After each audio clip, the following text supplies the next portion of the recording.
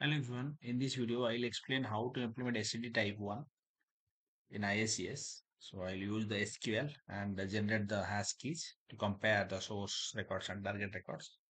Based on that, I'll go for insert else update.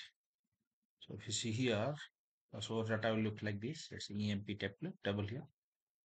Then I'll have two mappings. One mapping which will load data from the source table to the staging table, and that staging table will be truncated and reload every time. Then the next mapping will be loading the stage records into the target tables. In this case, I will implement this insert else update, and we'll have one task flow which will have two mapping tasks. If you see here, the query will look like this.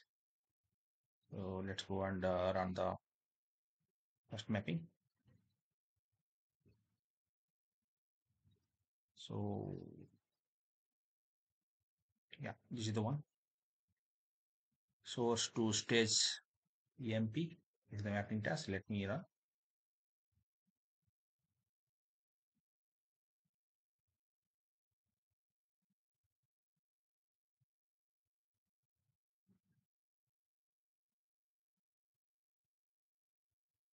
Yeah, it's running now.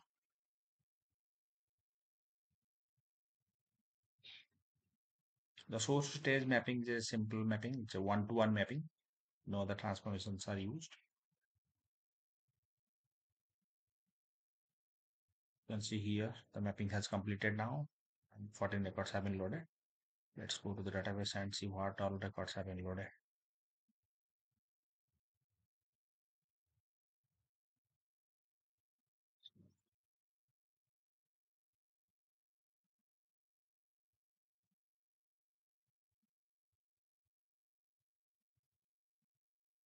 Yeah, you can see here 14 records have been loaded to the stage table.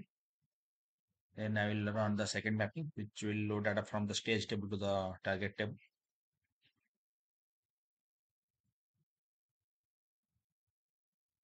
So this is the mapping for stage to target load. What I am doing here, I am using that query to identify whether the record will go for insert or update. Then it has expression, then a router condition will be I for insert and U for update. Based on that, the fields are mapped and it will be inserted or updated. And I have a sequence which will be mapped to the surrogate key. Let's go to the source query. Let's see what logics have been implemented here.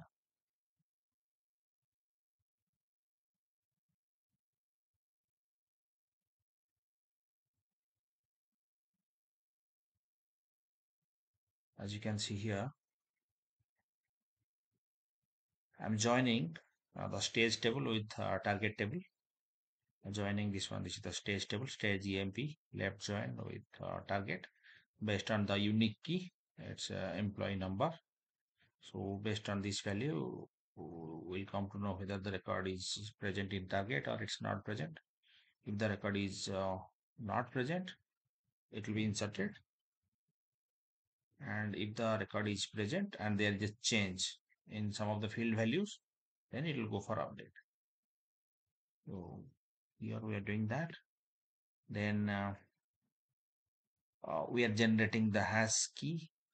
Simply I'm doing a concat of all the fields, all the required fields from stage table, renamed as stage hash key.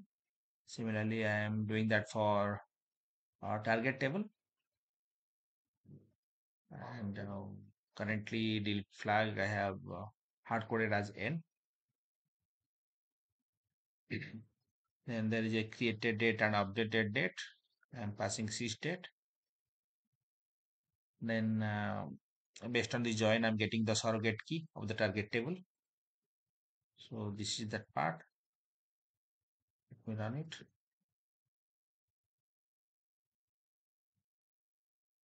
You can see here.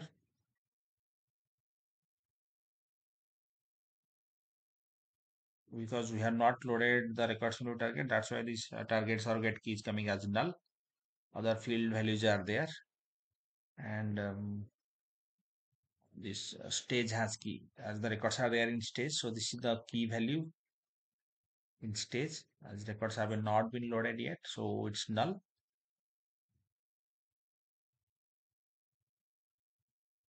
After that, what I'm doing, I'm using a case condition case when target key is null, then the record will be flagged as I, which is for insert. When the target key is not null, means the record is there in target, and the stage hash key is not equal to target hash key. If there is some change in the source record value, then it will go for update. And this is the field insert update flag. So let me run this query.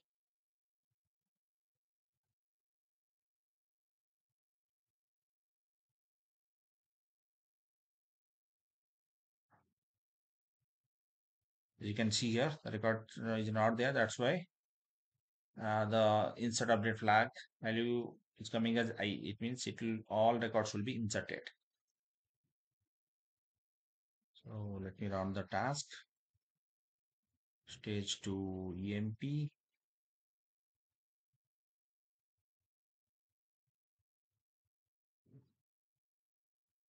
So this is the one. Empty mapping task aim stage 2 target EMP. Let's run it.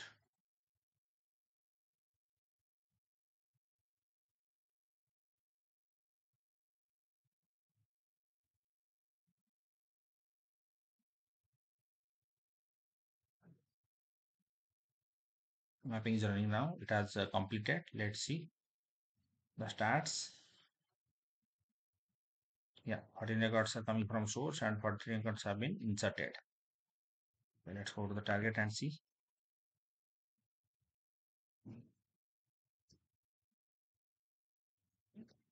This is the target table. Select start from tgt.EMPNO SCD.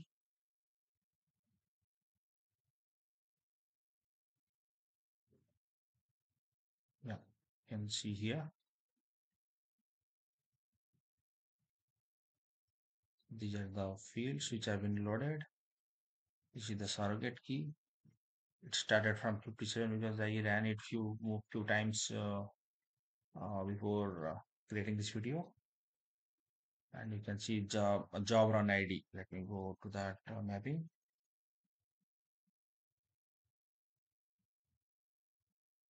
So for each and every run, we want to load one unique value based on the task run. So I'm passing this current run ID. If you want to load the current run ID, you'll go here, system variables, click on current run ID. So for the first time the task run, the value will be 1. Second time onwards, it will be incremented by 1. So in this way, the records are getting inserted. And let me update something in the source table.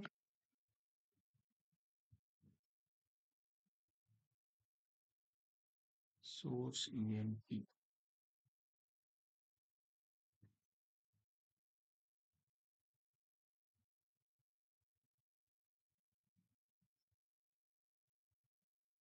Smith 1 is there, so I will change it to Smith 1, 2, 3.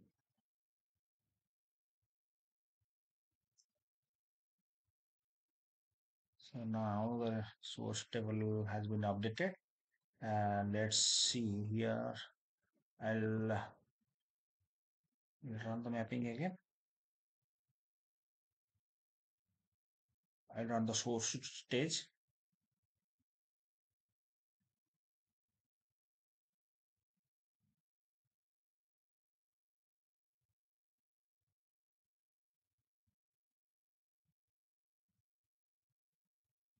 The mapping is running now.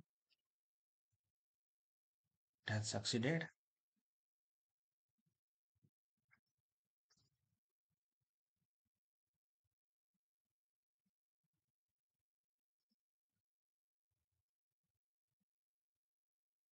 Yeah. So in stage table, it was Smith 1. Now it's Smith 1, 2, 3. Now let's run this query to see how it's behaving. How many records are going for insert and how many are going for update.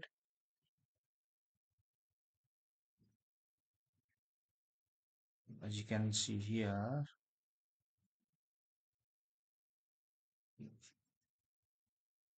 yeah, the insert update flag is coming as U for one record. You can see here previously it was Smith 1, now Smith 1, 2, 3. That's why there is a change in the stage hash value and the target. There is a change, there is a difference in stage hash key value. That's why the record has been flagged as U, which is for update.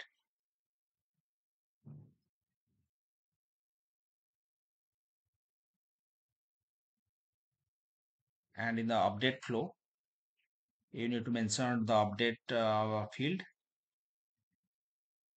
So here it will be update, and the field you have to mention based on employee number, that is a unique we are comparing. That's why I have mentioned here employee number in the update columns.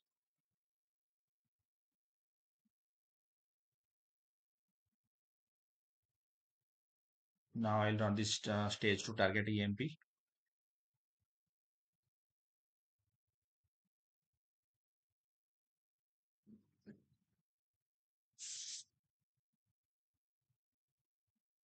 Yeah, it's running now.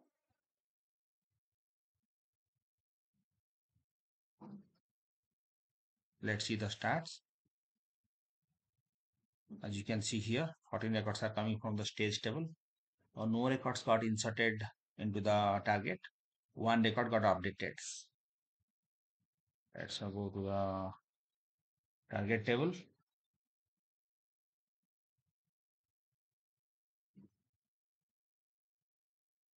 Yes, as you can see here, previously Smith 1 was there. Now it has been updated to Smith 1, 2, 3. And at the same time, we are updating the updated date. As you can see here, for all other records, this updated date is null. But for one record, updated date has been updated. And you can see here, first time when the job ran, the job run ID was 9. But when we um, ran the job again and one record got updated, for that record, run ID incremented by 1. So in this way, we can implement SCD type 1 using Informatica, using that query, where we'll compare the source and target field values. Yeah. Thank you.